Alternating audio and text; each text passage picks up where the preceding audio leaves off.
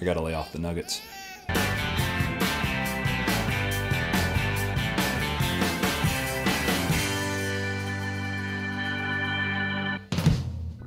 I'm not a chicken, I'm Twitter. Twitter's not yellow. I'm here via TweetDeck. Awesome. Some people get stalked on Twitter. I get stalked by Twitter. Listen, at Danny Rocks. Just Danny. Out here in reality, or wherever this is. Your followers are worried. You're not sending any tweets. You're not even answering your DMs, which is a major social media faux pas, by the way. I wonder what would happen if I stuck my iPhone in this thing.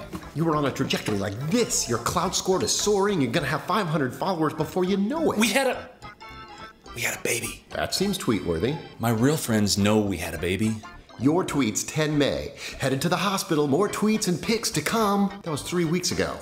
Classic tweet tease. Look, Twitter, can't we just call it paternity leave? I mean, a day, a week. I'll get back to it, okay? But you're missing some prime stuff here. Tweet every feeding. Tweet every dirty diaper. Followers eat that sort of stuff up. I don't need to validate my fatherhood experience on Twitter.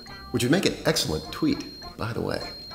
Think of me as your digital baby book, a repository for all these sweet and tender moments that you're having with your baby. So you're committed to archiving my tweets for my lifetime and the lifetime of my child. Oh, sorry about that. Little downtime. Did you say something? Can I just take a break? This is a new gig. I'm not sure what I want to share, what I want to keep for myself.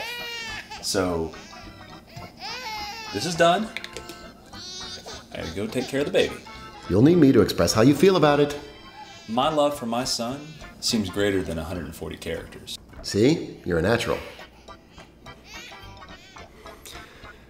Nah. Just wait till Facebook gets a hold of him.